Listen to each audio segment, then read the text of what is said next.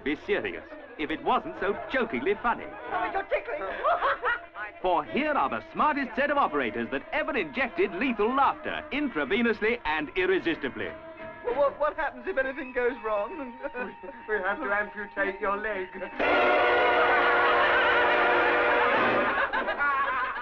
a minute. Hey, what's going on? You come here. What a sauce. No, please. What a fuss about such a little thing.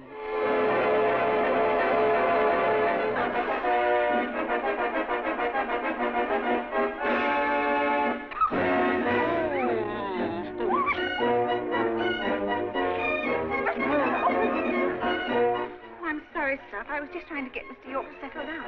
For life? Hold on to your tonsils. Careful you don't fracture those fragile ribs as you watch these healthy invalids invalidate every rule in the hospital book. Cool. How about a couple of rounds with her, eh? Winner take all. Sex-mad fools. Shirley Eaton, the nurse who makes the pulse beat faster. Terence Longdon, a lad in for an appendix, out for love and a lass. Kenneth Connor as Battling Bernie. Well, I gave him a couple of lefts. Not that, you know, right in the gut. I could have shook hands with his spine straight up. Well, his guard dropped, so I clocked him one dead on the button. That was the end of the bout. Broke me hand. Masher Leslie Phillips as the Wolf of the Ward. Mr. Bell. Ding dong, carry on.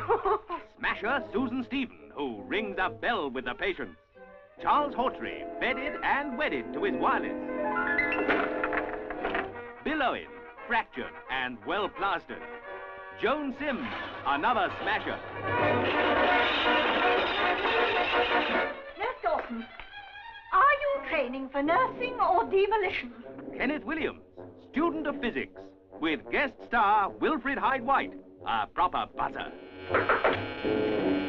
Well, There's a big annoying lump in my bed. there is. There is? And Battling Bernie's very important visitors, Ginger, his boxing promoter, and punch-drunk Norm, his sparring partner. Knocked him cold, it did.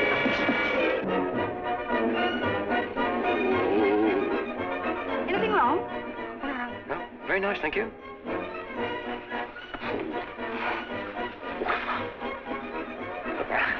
Getting to the bottom of the trouble, eh?